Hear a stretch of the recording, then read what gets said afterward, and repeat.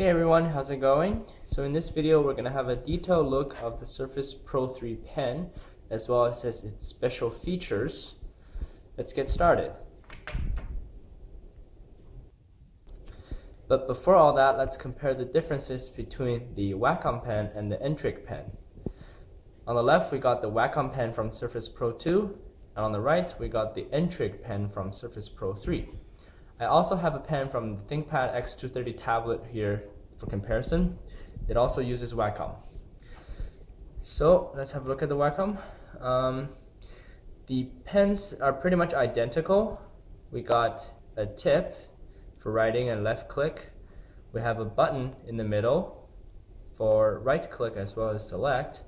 And then on the butt end of the pen there is an eraser that's pretty much spring loaded.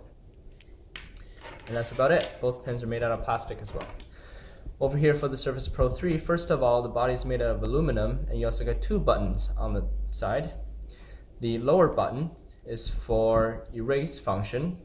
The top button is for the right click as well as select. On the butt end here, we have a plastic part which houses a Bluetooth function. And if you click the purple button on the top, OneNote will launch on your Surface Pro 3. This is a really special feature, and let's have a detailed look of it. So the first special thing about it is that with one click of the button, you can launch OneNote from virtually anywhere. So all you have to do is click the OneNote colored purple button, and OneNote should start on your Surface. This works no matter where you are. For example, when you're on the desktop, you just click, OneNote launches. This function also works when you're on the start screen, as well as within any Metro apps.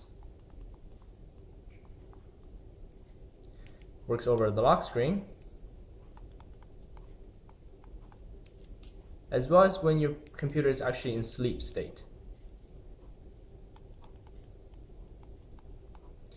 Once you finish your note, you can click the purple button again, and the note will be sent over to your OneDrive.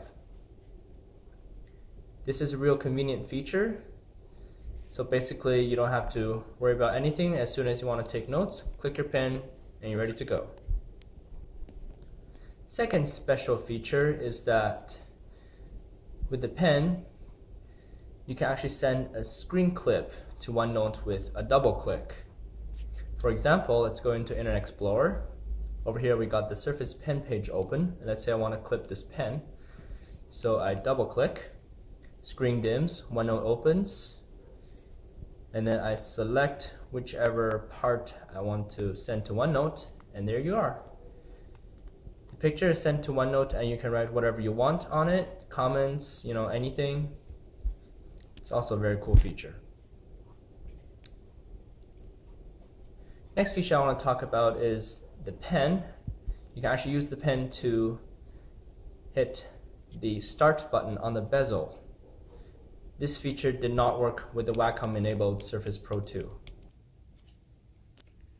So in order for Microsoft to pack all that power into this tiny pen, they actually had to fit 3 batteries in it.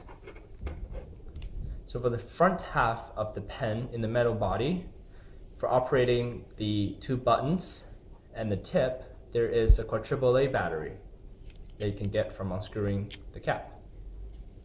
On the bottom portion, the plastic part, you have 2 button batteries within that powers the Bluetooth module, which you used to click the purple button. You can get that battery out by unscrewing this little inner piece within the end cap, and the batteries can just fall out, like so. The last cool feature I want to talk about is the tip. You can actually pull the tip out with just your fingernails. This is a very convenient feature, and it's also good because the tip is soft compared to the Surface Pro 2, which this one may wear out faster. Alright, that's it for this video. Hope you guys liked it. Please comment, subscribe, and I'll post more videos about the Surface Pro 3 later on. Thank you for watching.